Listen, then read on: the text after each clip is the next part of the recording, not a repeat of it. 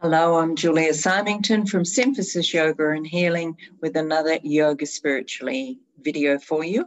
And today we're looking at knees, cranky knees. You know, those ones that, ow, my knee just went on me. Sometimes the knee literally goes on you. Sometimes it just gives you a whole lot of pain. Now, I'm just going to change the screen so that you can see the knee. Now, one of the things that knees don't like if they're cranky is too much bend, and they don't like bend and weight bearing. So you might find if you look at the front knee that you can bend a little bit like that, but if I was to step further and add more weight to it, and this knee here is saying, no, I don't like that. I don't want too much bend on the knee. You might find it difficult going up and down stairs. It could be all sorts of different things. So the first thing to know is there is a little bit of movement to the side in the knee. Yeah, if I show you, if I just lift the foot up, you can waggle the lower leg a little bit from side to side, but always best to have the knee and the foot heading in the same direction. That takes one of the issues out of the way. Yep. When you're bending the knee, it's great not to have, you have to learn how much you can place weight on it without causing issues. So I'm just going to come down to the floor. Now I can kneel back onto sit back onto my heels, and that's okay for my knees, whereas as you saw, I didn't like the weight bearing. But there was a time when I couldn't do that. So slowly it's become better. Now, when it was starting to get cranky, I used to put a folded hand towel in just behind the knees.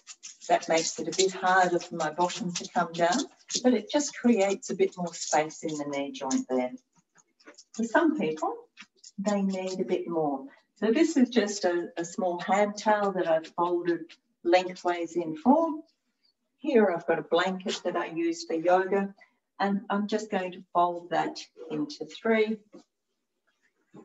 And that feels a bit too much, but it might be just the amount for you, and put that in behind the knees.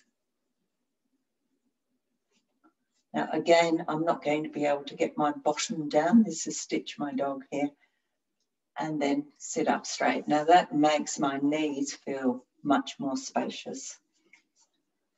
When you're sitting in some yoga poses too, that's when knees can get cranky. If you bend the foot in close, it's the same thing where your joint just doesn't like that pressure.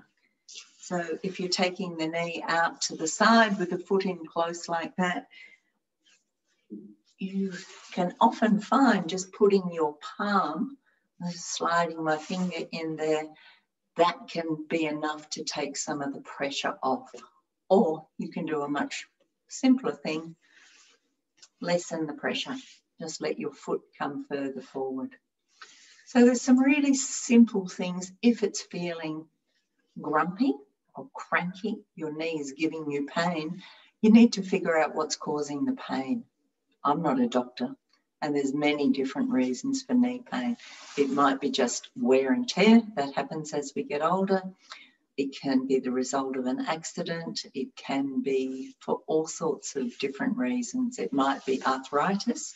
With arthritis, we know that the more movement we get, as much movement as possible in a joint, the better that joint is going to be. If other conditions might be exacerbated by movement. So having an understanding of what the cause is of your problem is going to make a big difference. Hope that helps with understanding knees and knee issues. Okay, bye.